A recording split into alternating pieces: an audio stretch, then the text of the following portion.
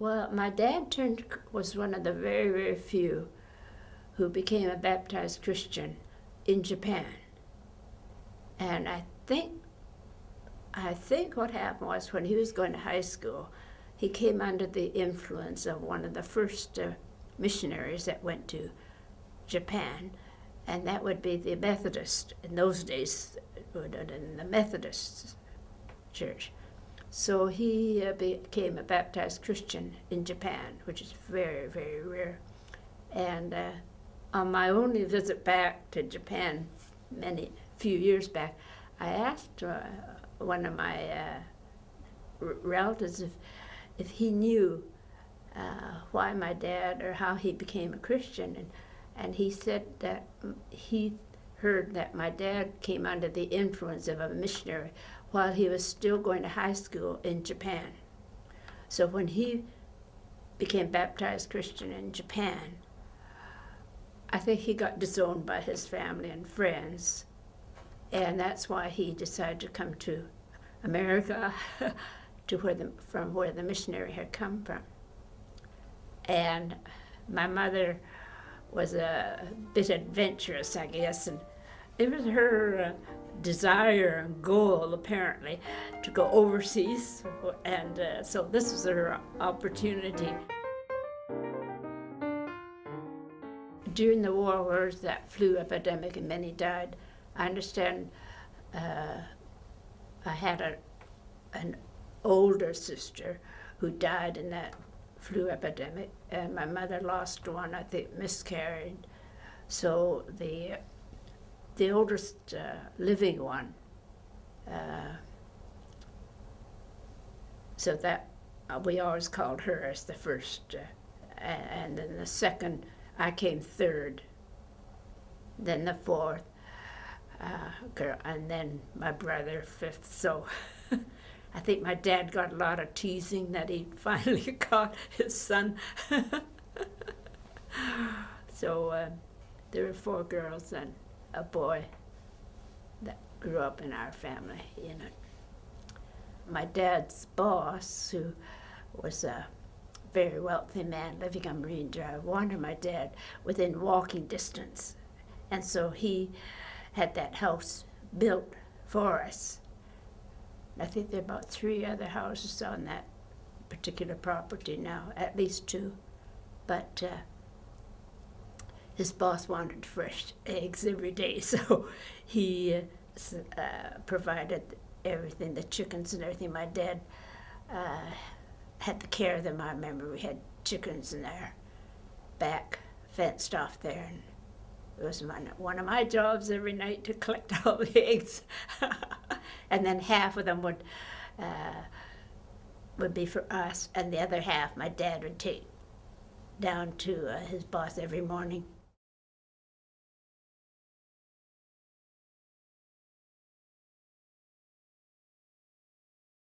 We did not grow up in a typical Japanese community, like either Marpole or down on Powell Street or Fairview. We were totally out of the Japanese community, and that was because of my dad's work. I really, really enjoyed.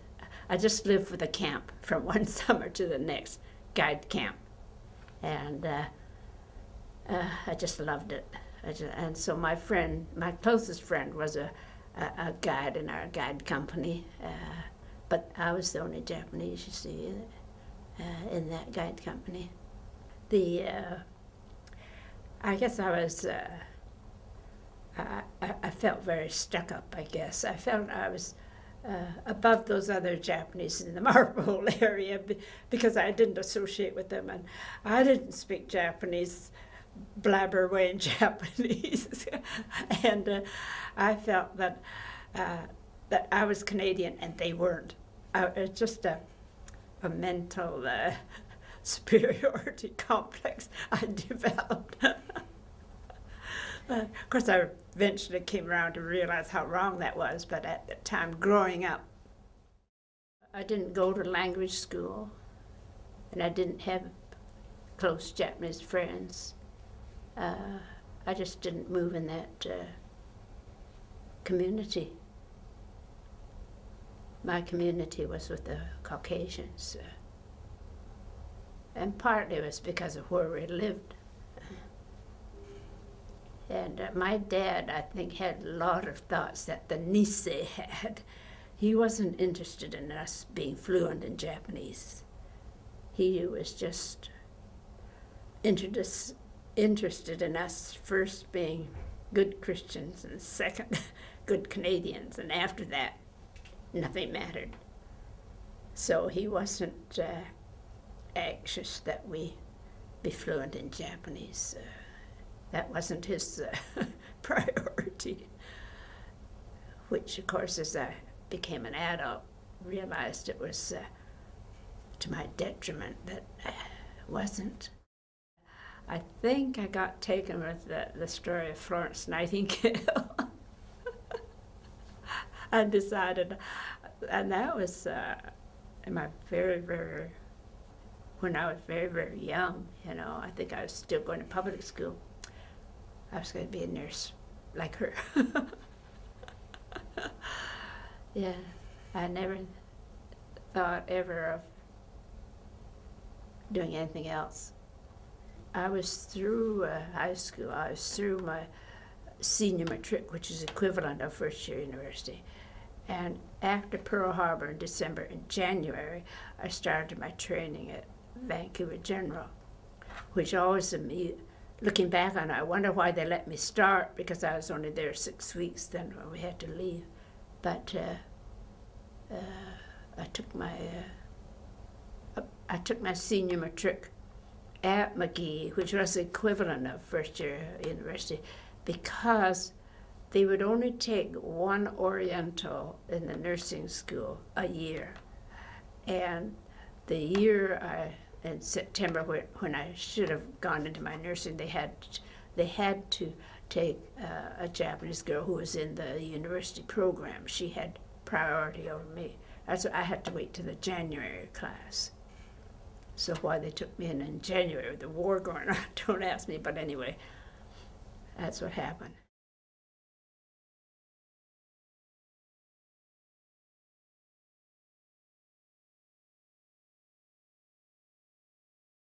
Well, it was towards the end of the week, and I got word that I was to go to the superintendent's office on the Saturday morning. And I thought, I couldn't imagine what I was called there for, because, you know, you had to be either terribly bad or terribly good to be called to her office, and I couldn't see me fitting in any of those two areas. So I remember going there around 10 o'clock or so, and it must have been hard on her to have to break this news to me, because she was the one that I knew. She knew me since I was a little girl serving tea when she went to tea. Anyway, she told me that the hospital board had met the night before and decided there were 3 of us in training at that time. I, being the newest one, was the first one to get the news that I had to leave. So this was Saturday morning, and she asked me if my sister could come and pick me up and if I could be out of residence by noon. So I had just 3 hours notice to leave.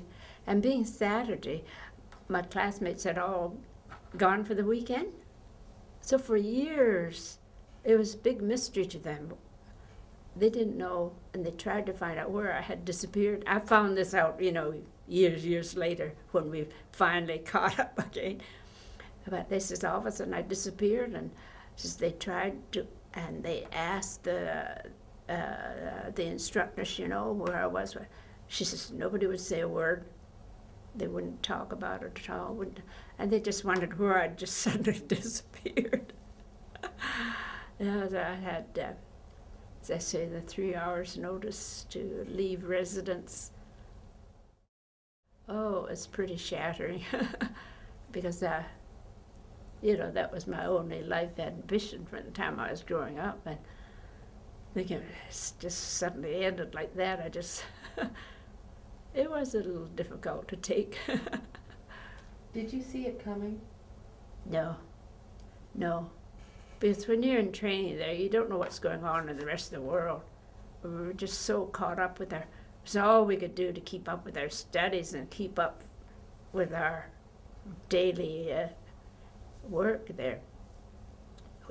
We knew something was going on out there, but had no idea how serious it was, and so it was a real shock.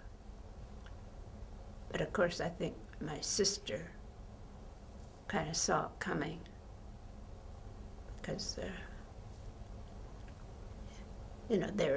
she had exposure to the newspaper and things that were going on, so she kind of felt, I guess, that it wasn't going to be possible for me to finish my training, seeing as how I had just started. No way could you see I was going to spend the next 3 years there with the war going on. Yeah. My dad's faith, I just wondered where he got all his faith. He just kept telling me, don't worry, that things will work out, because God's still looking after you. And I thought, how could it, if He'd allowed this to happen?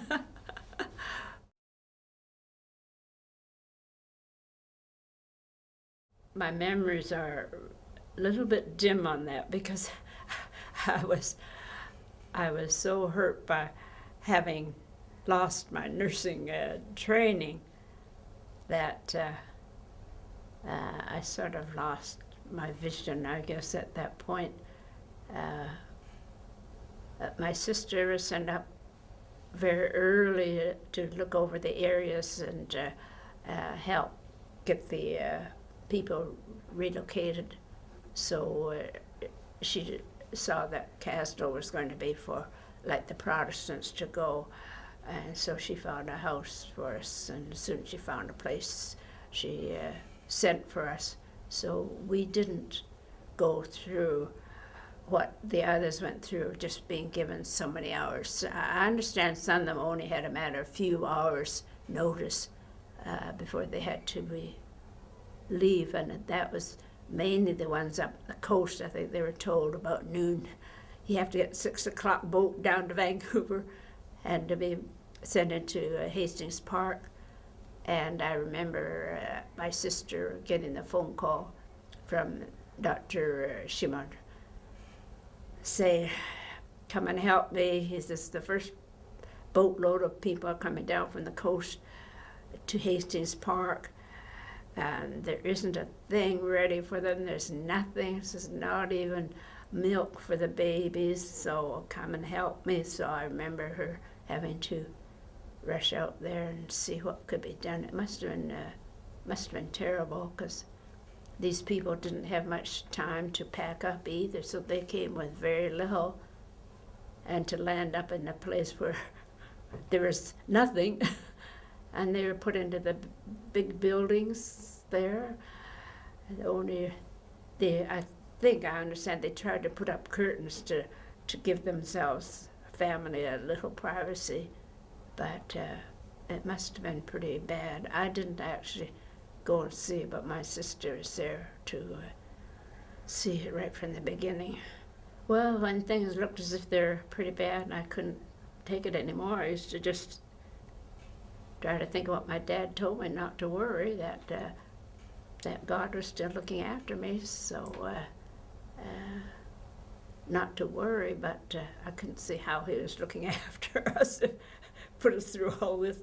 But I think eventually I've come to realize it wasn't God who put us through all this. It was really man's inhumanity to man, when you come down and look at it, what caused it. And out of that, God tries to resurrect some good, which I feel in this case was that that was how the Japanese got to know the rest of Canada. My sister went up first as the public health nurse and making sure that the health facilities were going to be acceptable, and she found a house for us that we could live in and sent for us, which was a good mile away from the center of Kaslo, where the Japanese community was. We were what we call up the hill. And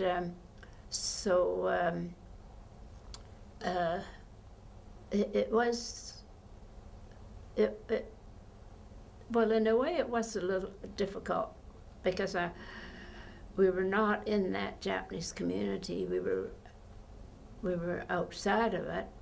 So, but I guess I was kept busy enough with work, helping my sister work in the clinic, that didn't have time to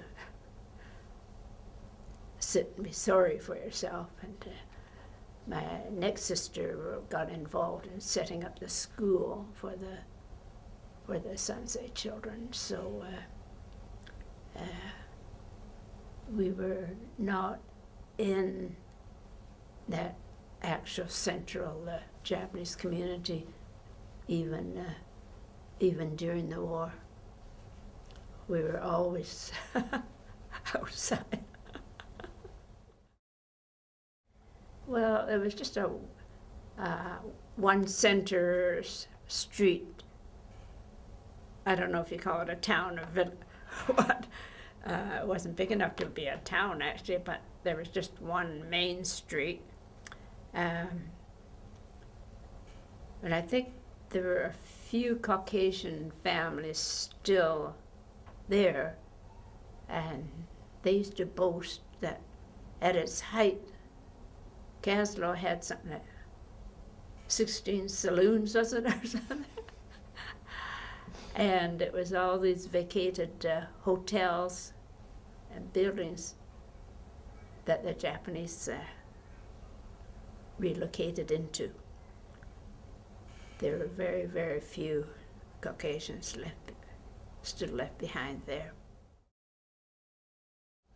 And during that time, of course, I helped my sister in the clinic, and Dr. Shimatakara was a great teacher, and I should have taken advantage of his willingness to teach, but I just kept thinking, oh, I'll get all that when I get in training, and I didn't pay too much attention, which I was sorry for later. But he did teach you some of the things which afterwards I discovered you don't get in nursing, and I should have paid more attention. But yeah, I think I could have taken more advantage of that year in Kaslo. Up until that time, my generation and older thought Canada was just in BC. I mean, they didn't have a clue what went on there beyond the Rockies, and had no interest in learning. But this upheaval changed it, and it's been to the good.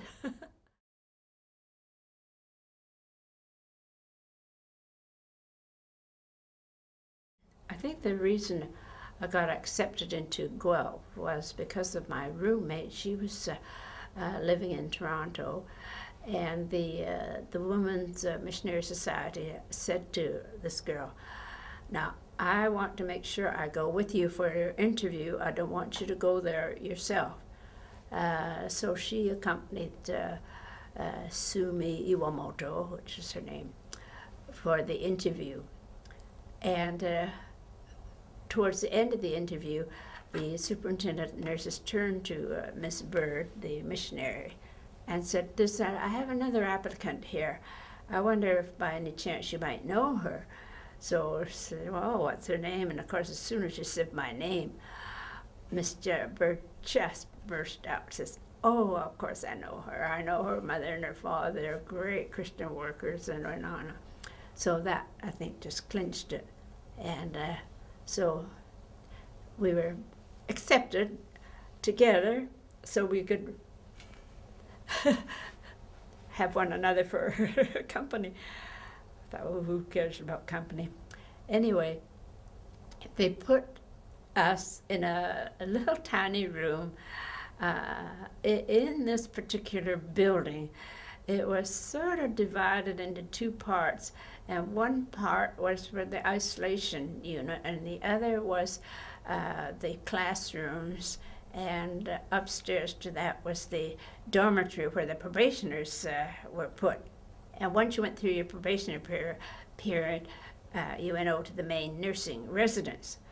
But there was this constant move. But Sumi and I were put in a separate room above the isolation unit, where we would have been totally isolated away, could be isolated away from everybody else. But I didn't let that bother me. I mean, I was just glad I was in a nursing school. And so we were there about 2.5 years, and something happened, which is quite a long story. But anyway, the superintendent of nursing turned to me and she says, after all, I have to acknowledge you've been treated just like anybody else in your class.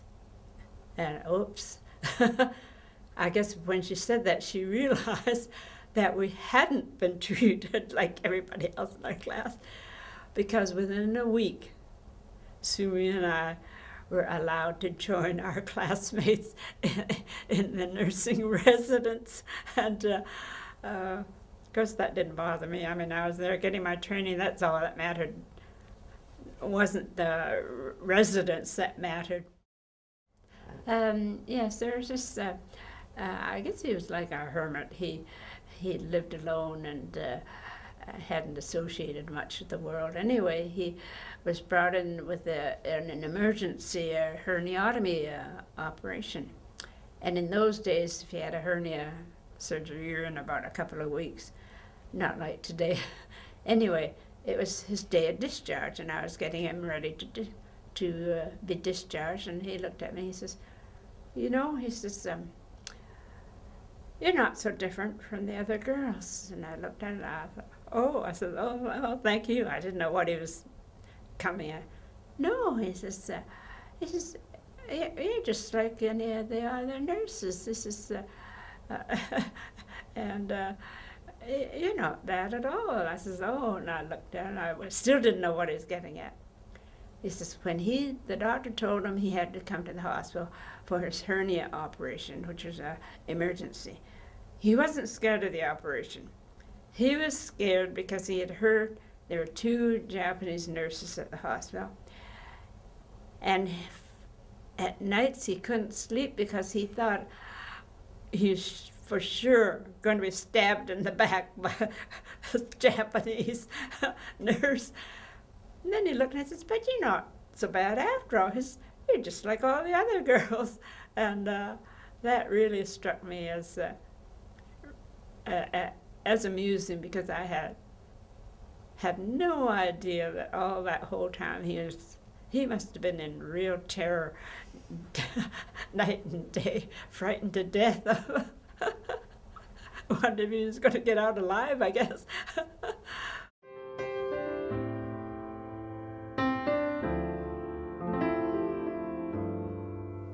He was a minister, but we were lifelong friends, so I had known him all my life, you know. And I think when I was still in Kaslo, I think one morning my mother said to me, they used to have what they call them, is it Nakoda, or a go-between, had approached her and asked what she thought of giving me to him. He was a minister at this point. He was ordained. He was ordained at the evacuation time when the Japanese had the curfew on them. So he had to have special permission for his ordination, because that was an evening service. I think my dad was quite shocked, and he gave him a 10-minute lecture on the importance of marriage being based on solid Christian principles. I was so embarrassed. There he was talking like this to a minister. And then he turns around and he ends up by saying, I don't believe in long engagements. This is August. He says, I want you to get married next month. I thought, oh. Oh. I said, but I was just starting I'll be just starting a new year as the school health nurse, and I wanted to have at least 1 year with in a school. So anyway, it ended up that they let me have. I was there. Yes, I had it for September until. Yeah, I had almost a year of being able to serve a church, serve the school as a nurse before getting married. And when we came to Vancouver, we were only here about a week when he had the heart attack and passed away. But the young people here, they decided that in his memory, they would go ahead and form a congregation and see what we could do. So the congregation did start in Vancouver, even though he had passed away.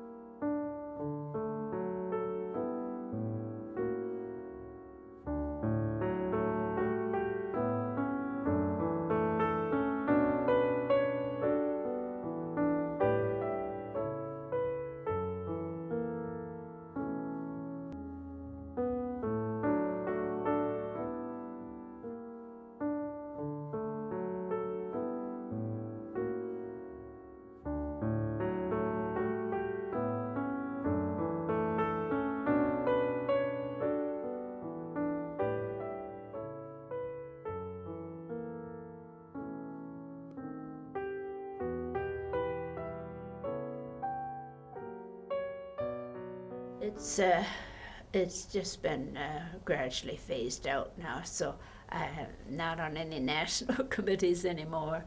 So it's just what I do within my own congregation, so I'm still on the board, but I'm getting off the board. I think it's time.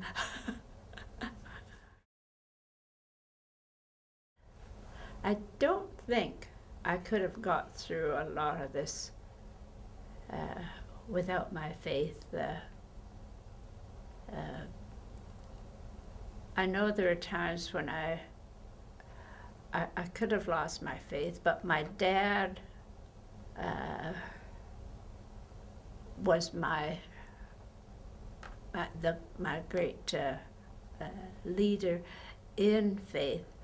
That no matter what happened, he never lost his faith, and he kept saying that we may not know the reasons, but that God is always looking after you, and that the bad things that happen to you aren't due to God's doing. It's man's inhumanity to man, and God tries to work around that and make the best of it. So once I began to understand that, because I went through a period of time where I kept saying, well, if God is so great and wonderful, why is he allowing this to happen? He shouldn't allow it to happen. Until I realized it wasn't his doing. It was man. And then God tries to work around that and make the best of it. Well, I think the two big influences in my life, which I'm very grateful for, is both my church life and my Girl Guide life. I think those two, I think have been sort of anchors for me, and I can always depend on to keep me going. Because I really think unless you have something to be able to hang on to, it must be pretty hard. I don't know, because I've always had those two. What I like to be remembered as always being a happy person, very optimistic.